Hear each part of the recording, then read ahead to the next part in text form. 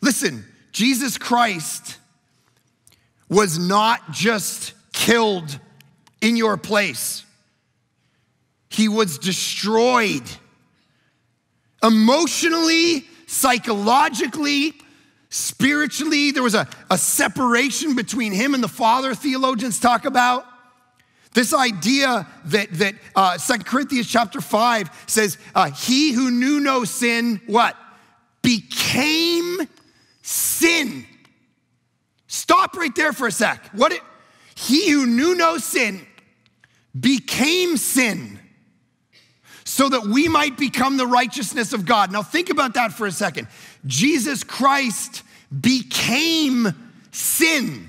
So on the cross, that sin that you did yesterday, that your spouse doesn't even know about, he became that disgusting, awful thing you did and have done and still do.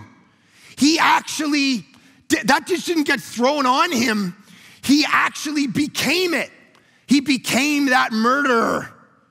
He became that greedy, that gossip. He became it.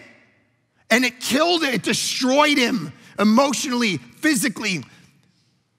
He was beaten beyond recognition, Isaiah tells us. He wasn't just killed for you. He was destroyed in all aspects of life for you, instead of you, and because of you.